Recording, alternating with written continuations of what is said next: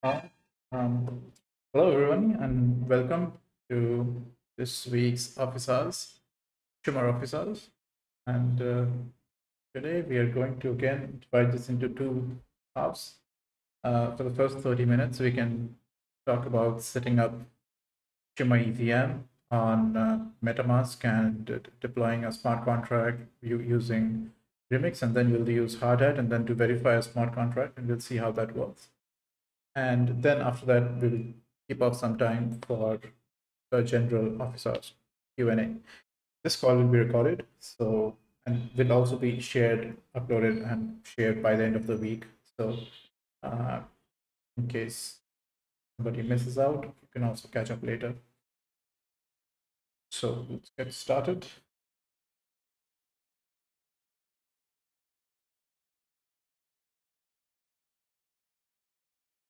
All right.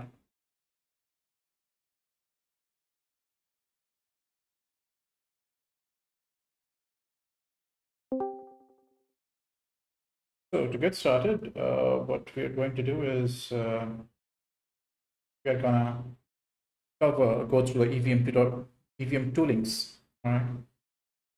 And a heads up for anybody who has joined new, there's a problem with the feedback loop in the mic. So if you're going to talk, I'm going to do a quick mute so that you can talk and there won't be any reverb. All right, getting back in this. So I think if you have already set up Shimmer EVM, then this might be a very common step for you. But if not, there's a tooling section on the wiki to help through setting up of this part. So for this one, we will not set up any nodes. We'll go with the normal nodes in the public node, the RPC and chain ID. And this can be found at number of places. Not on this link is actually outdated, but you can go to evmtoolkit.evm.testnet.shimmer.info, this link, and you will find it here. Switch to this one. And right. And if you have your MetaMask and you can just connect it, let's try to actually delete our network so we can add it back and see. So when we connect our wallet, it will ask us that if the network is not there, it will detect and it will ask us to add it. You can actually add it from here. You can also go to the Explorer, and there's a similar button over here at the bottom at Shimmer EVM testnet. So you can add it from here as well. So let's try to add the network from here itself. And once you approve, so you can view all the details, of course. It's the same JSON RPG URL, the same, the name. And if you want to put up like a custom name by yourself, you can add it manually. To add it manually a network, you will have to go here and click on this add network, and this will open up. You can add manually and add all the details over here. You can also find all the details right here on the network settings. If you have a custom network, then you can just click on custom network and you can add it from here. This have been giving some trouble, so you'll have to make sure that your chain address is also publicly accessible. I think that should fix it, but if it doesn't, then you can use your faucet, which comes with the WASP for the time being. And if it still is causing issues, feel free to just uh, put the issue on ISC channel on Discord. Now, once your network is added, you can request some tokens. I have some tokens already, but you can also request your tokens. You can click on this and it will just copy paste, or you can just copy paste by yourself as well. This has an additional functionality, which is to withdraw, and we can actually withdraw it to an L1 address. So if you have an L1 address from your Firefly wallet or something, you can put it here. You can put whatever amount of Shiba that you want to transfer, and you can withdraw it to your L1 wallet as well. You will get that many Shiba tokens on your L1 wallet. So today we're not going to cover the withdraw part. We'll do it later. Once you have some tokens, you should be good to go, and we can actually proceed towards, let's say, deploying a smart contract, right? So this is the remix This is a Ethereum ID, works with most EVM networks, and it's pretty simple to use. So, and it's actually has a good UI, I mean, decent UI. So we can use it for demonstration. Of course, it's not recommended process. We'll recommend hard hat more than this. But yeah, we can sort of carry on with this. If you are looking for this entire tutorial, it's uploaded on the tutorial section. So you can follow this entire thing, which is right here. And we will also do something similar to this, right? So, which is exactly, we'll do exactly this. There's also a video tutorial here as well, and also on which you can follow. Okay, so let's try to do that. And first of all, a couple of things. If you don't know about the Remix ID, there's also already compiler section in which you can set up your compiler versions. Ours is, and this would match the compiler version that you write up, the Solidity version that you write up the contract over here. If you're going to auto compile, that's why the button won't come. But if you don't put any changes that you make after that, you'll have to just to compile. If you're getting a green tick over here, then it's fine. If you're getting some errors over here, then you need to figure out what errors.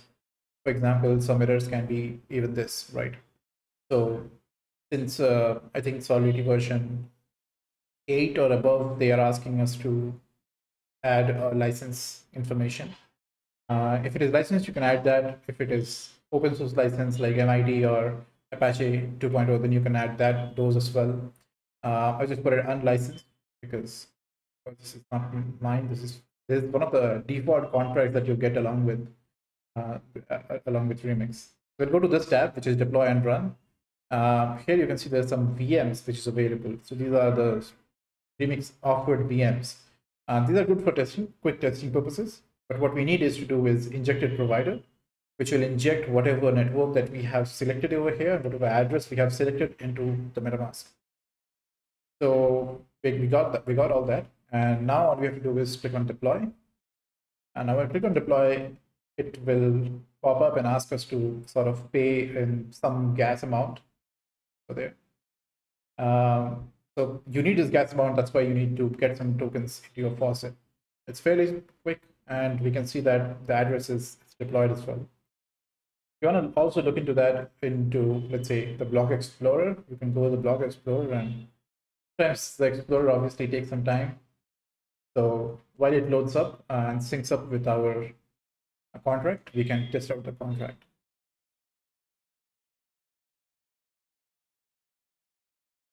Sometimes it takes some time, so no worries. This is a simple smart contract, by the way. Like, there's nothing much to it. There's a simple store function and a retrieve function. Retrieve gets the number and returns us back, and store whatever number we pass, it will just store to that variable. And this will also, so any state change function will have the orange-ish color, and this will have a slightly bluish grayish color. And if you have a payable function, then it will come in red because you have to pay some amount for that. And you can see that there was another transaction that happened. All the details you can see over here as well. So this was a simple, deployment of a contract, right? And the same, obviously, you can see over here. Yeah, sometimes this takes way too long, and which is very irritating. But anyway, we can move forward for now. We'll come back to this later. So in this tutorial as well, you will find similar sort of demonstration of what exactly is happening. It's simple connecting to MetaMask and Remix and deploying a smart contract. Right? And you can also interact with the smart contract right from here. Right? So, and if you want to also integrate into your dApp, we will do that in the next session. Today we'll just focus on the deploying part. And then there's another tutorial which is to cover for hard hat. So hard hat is another is a framework. Like earlier there used to be truffle, then now there's hard hat. If you're a Python programmer, there's also brownie, right? Right, it's brownie. So there's also another framework that you can use to deploy smart contracts to EVM chains. You can use this as well. And there used to be truffle. not the food, but something. But they have a very comprehensive documentation and used to be really popular. I'm not sure if it's being still used a lot. And now hard hat is one of the most popular choices out there. And so we'll try to also deploy it using hard hat. And hard hat is very developer friendly as well. If you are coming from a Node.js background, it makes it incredibly simple to actually deploy it. So let's do that. Done. All right, so it is updated, and the transactions are still not updated though. We'll see the transactions over here once it comes up. Oh, sorry, this is the transaction hash. We'll see the contract hash. There should be, yeah, two transactions, right? So one was the contract creation hash, and one was the transaction that we did, right? The view calls doesn't come up as transactions, so they won't show up over here. And if it were, so say, let's say we can also deploy ERC20 contracts, right? So we can just go to here and we can say create a new file. Now, so you can create easily ERC20 contracts using Wizard, OpenSublin's Wizard. It's a very simple tool to actually create your own tokens and deploy it. So let's call it test token. We will give it like TGT, maybe TGTK, I don't know. You can pre-mint some tokens. Let's say we want to pre-mint, how much is that? 1 million, 1 billion. All right, let's go with like 1 trillion, right? So 1 trillion tokens we are minting, and then you can add different functions to it. Let's say if you want to make it mintable, if you want to make it burnable, pausable, and so on, right? If you want to enable votes and so on. So let's just try a very simple contract, which is this, mintable and burnable. You can add ownable or roles, role-based. So if it is only one owner, and then this is fine. If you want to add multiple roles, so you can have like a mentor role, you can have, let's say, a separate role, and you can add more things to it. But let's just keep it like simple, ownable. It's not as much needed. Now here you can see the license is MIT. We'll just put it as unlicensed. Security contact, if you want to add, especially if you're doing it on behalf of an organization, you should have a security contact.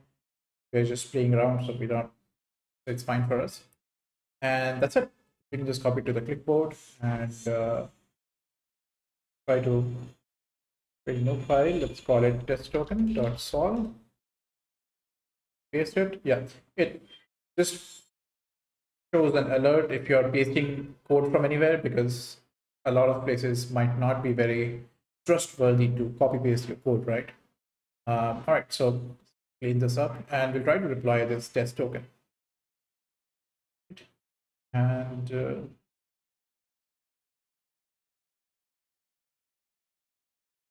all right, and the test token is deployed, and we have a ERC20 token now. You'll see that, you know, not a lot of functions we wrote over here, we have over here, but there's a lot of functions that is coming up just because we have imported these packages. So OpenSublin has created these packages for easy creation of our smart contracts, so we don't have to worry too much. And we'll get a lot of these over. And yeah, so because we didn't specify any decimal units, it takes the decimals, which is by default 18 decimals. If you want to configure that, you'll have to override the decimal function and add it over here. But yeah, let's try to see if this has synced up, and you can actually see this contract on the Explorer. While it does that, let's load it up. Let's go back, and so this is how you can also create, you know, your own ERC721, your DL5, your governance contract, or something custom, right? So feel free to play around. This is a very interesting wizard. So we'll try to go ahead with hard hat now. Okay, so a couple of steps, like first you have to create an empty project, then you have to run initiate an npm. So let's try to do that. Let's call it hard hat test, and We'll run an init. Then we'll have to install hardware. All right. While it installs, then we run npx hardware. And this will essentially run a widget which allows us to generate the hardware code. And this will be something like a pre-generated code base. If you want to not have pre-generated code base, you can also do that. So you can see some of the files are already here. I'm using VS Code. You feel free to use any other code that you prefer. So let's do that. Now, if you're more proficient in TypeScript, you can choose TypeScript, or if you want just a empty hardware project, you can just click on this. And let's just get ahead with JavaScript and just to install whatever is necessary. And so that it install should create something like that, right? We will have a contract already, so we'll come back to this. This is important, but let's just see generate it first. So now you'll see a lot of folders are here already. We have hardware as the dev dependency and the hardware.config file.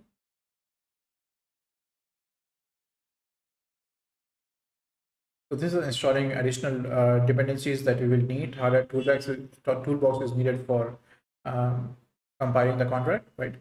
And yep, the project is created. It says there are some vulnerabilities in some of the packages. It's happening with npm packages. Don't worry too much about those.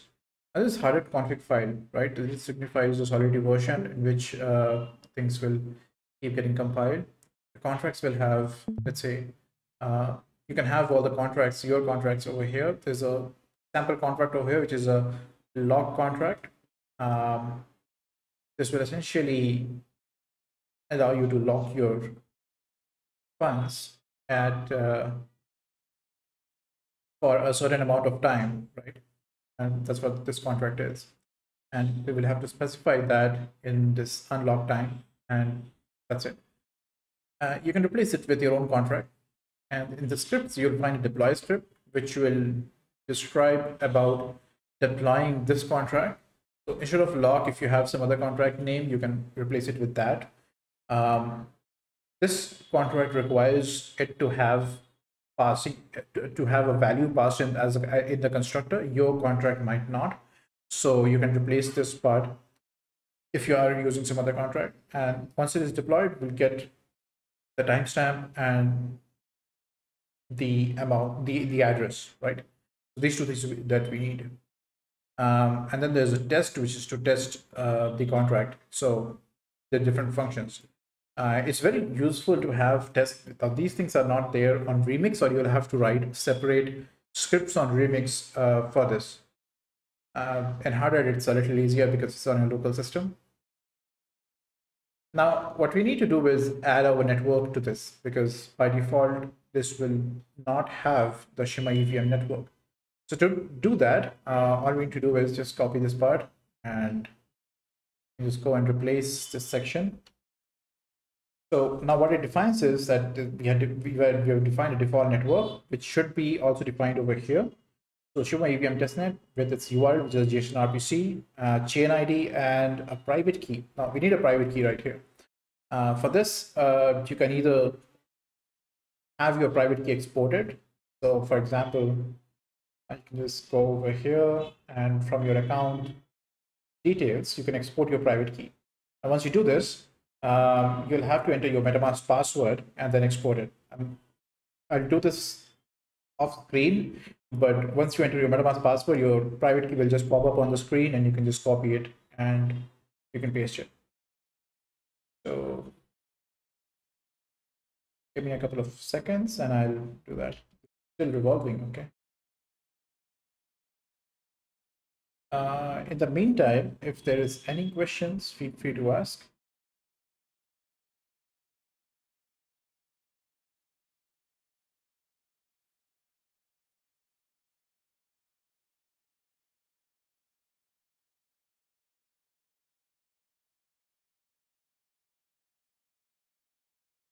Let me just get the set up the private key thing.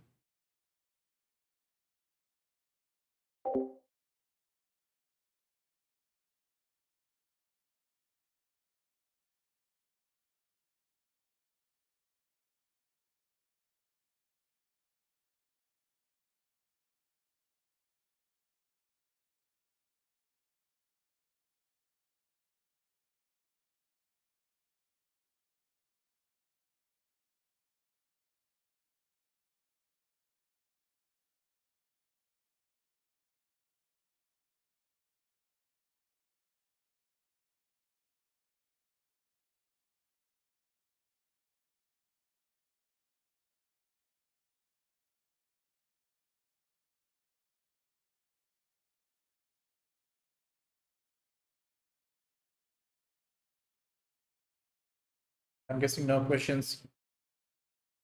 I'm guessing no questions yet. So let's carry on.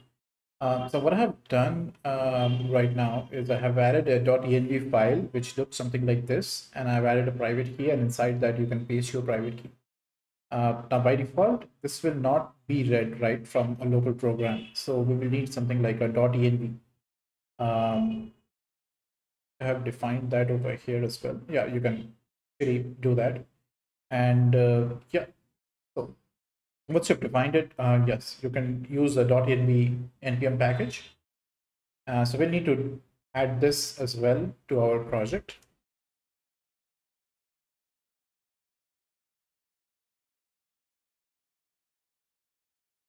And this will allow us to read from the project.env file, and we can read. So from here, I'll just replace it with, let's say,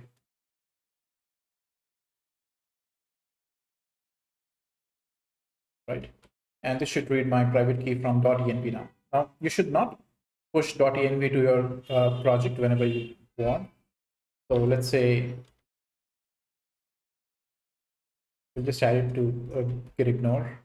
Of course, we are not going to push this project right now, but if you do, just be careful not to push your private keys onto our Git repository. Okay, coming back to this one, there's a detailed explanation over here as well of how you can export it. And once you're done, yeah, you can obviously run npx pilot compile. This will compile the project first. To compile the project, of course, we didn't need to install the or add the network, but let's try to compile it. All right, so once it is compiled, you'll see that there's an artifacts and then there's a bunch of other things over here. So you'll see a log.json file in which you will find the ABI, the bytecode and other details. The ABI is just, what all functions it has, so that when we call the function from our front end, we'll need the ABI and we can call using that. Ideally, we won't need it. And then there's some cache files, which again, we don't need to look at too much. All right, so once we are done with that, we can just deploy it using this. So we already had a scripts.deploy file, right? Now all we did is add the network and explicitly define that. Even if you don't do this network part, because we have defined here over here as a default network, it should be fine. But if you have not defined as a default network, you have multiple networks that you're working with, let's say Shimmer EVM testnet, like tomorrow you have Shimmer EVM, or other Goerli network or Sepolia network and so on, then you can do that. All right, so we have deployed it with, let's say, this one, this much of gas fee and with a timestamp and deploy it to this address. Now we can just take this address and go back to our Explorer, which is somehow, something is wrong with this. I don't know what is happening. Okay, so this might not be synced yet, but once it is synced, we'll start seeing this. Oh, this is already deployed.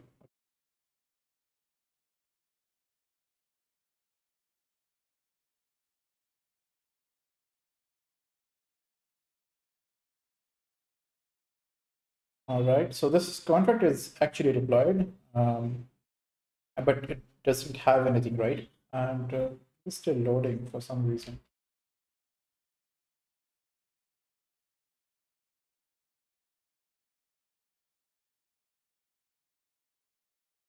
Yeah, okay, I don't know. We'll come back and see that later. Okay, so let's open this contract part again. Okay. So at this point, it's just a contract address which is deployed, right? And there's nothing much to it. Now, we can also verify the contract so that if somebody wants, you can also interact with it from the Explorer itself. Right? So for that, we need to add this part in our hard@config.js, right? And we can add that part below networks. It needs an API key.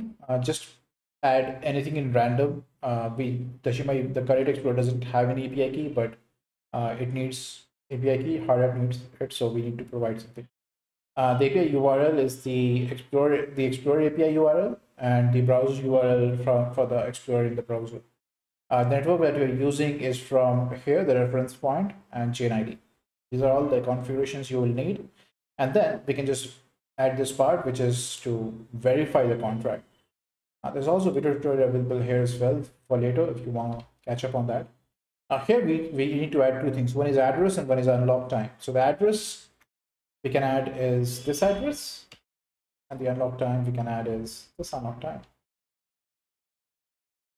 And once you do that, it will sort of verify the contract, and then we will start seeing the code on the Explorer as well. This might fail sometimes or might pass depending on either network or or the network connection or the remote network, both, and might take a couple of seconds. It's currently waiting for verification result. So do it at a time when you're sure that currently, as you know, the Explorer is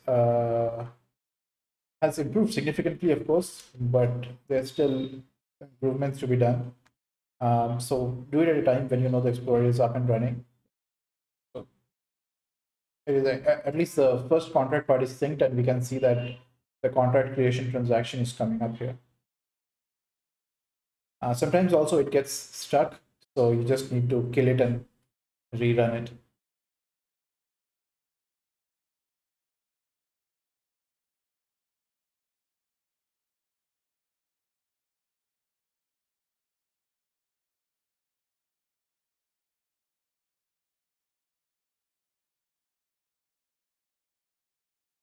Um,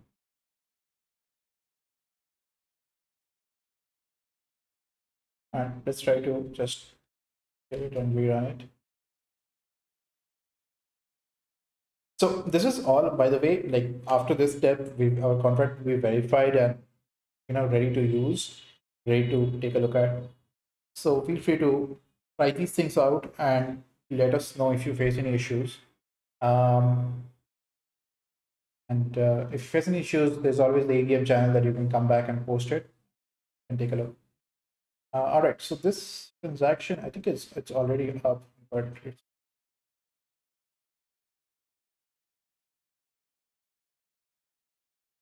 okay. So the token is at least up, right? And you can see the token contract page.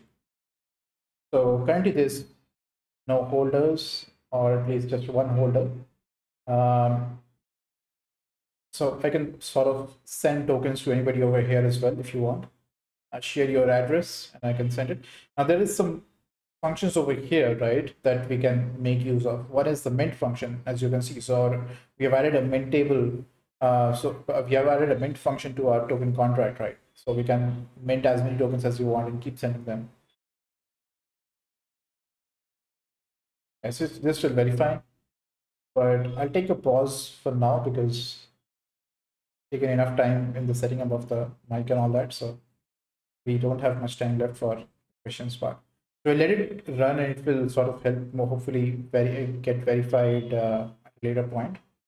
But if we have any questions or either related to this or anything else around Shimmer EVM, feel free to ask and we can get started there.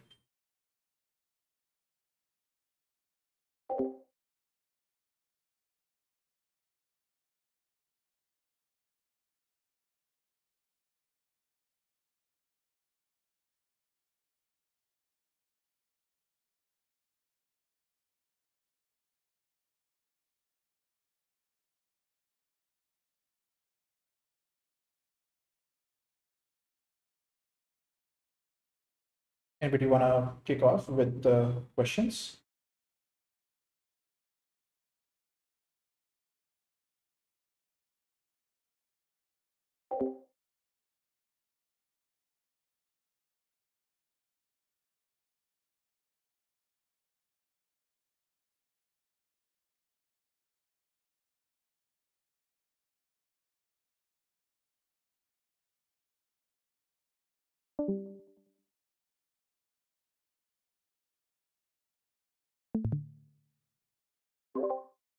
I guess not. Okay. Then we can sort of play around. This is taking way too much time, longer time, right? Try to redo it.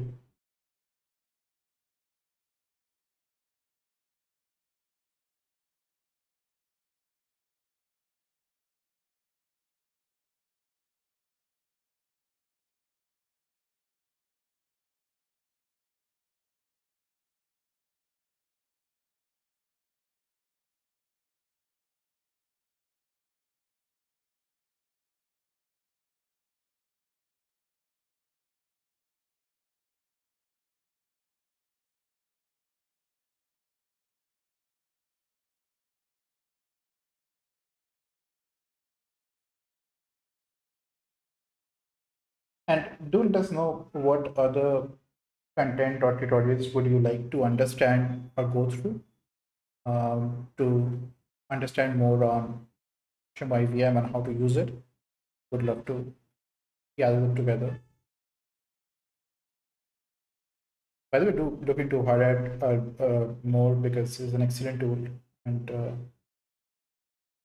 it has all the necessary documentation that you need to get started. It will explain all the contract part and everything from setting up and verifying your contracts straight up from here. Right, so here they are deploying it to Sequoia basically.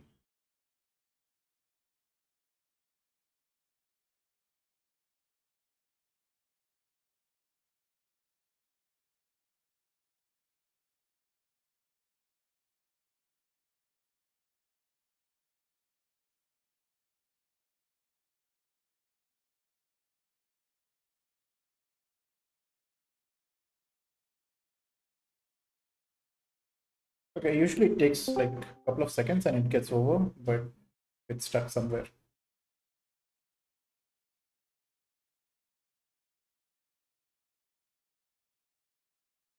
Okay, so no questions. Doesn't have to be from Shimmer EVM. It can be from anything else as well. From Shimmer.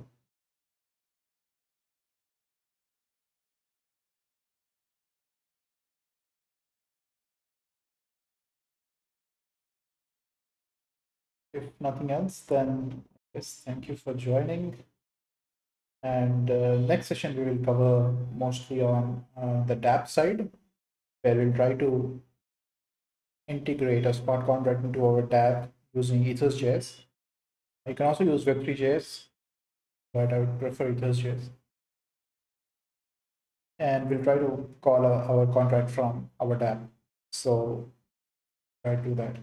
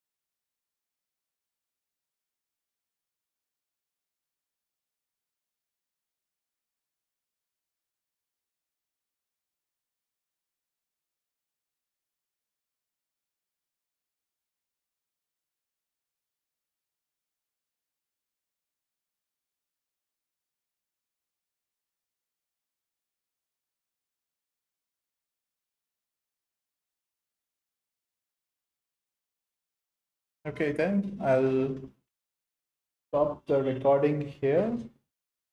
The last 10 minutes, if there is something off records.